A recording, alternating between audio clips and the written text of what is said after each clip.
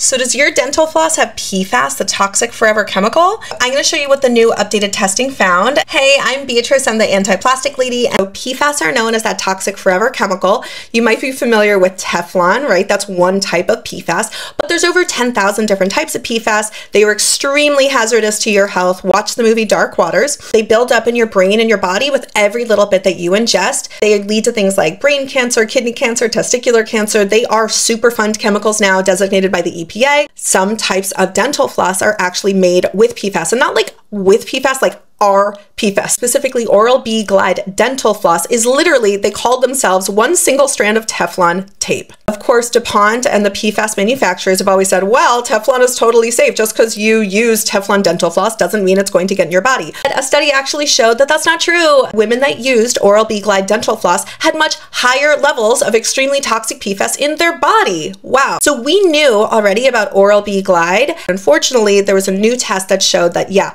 other ones now also have PFAS. Fuck. So they went back and tested lots of new kinds of dental floss to see if those had PFAS as well. So Oral-B Glide dental floss, like these are all Teflon tape, right? These are just straight up Teflon. What's really unfortunate is Risewell Scrubby Floss, not cool. And even this kind, the Wellness, this one had low levels, looks unintentionally added, but it still had PFAS. This is my absolute favorite dental floss. I'm a big dork about it. I love these guys, but dental picks are also really good. Just make sure that you avoid the brands that have PFAS, okay?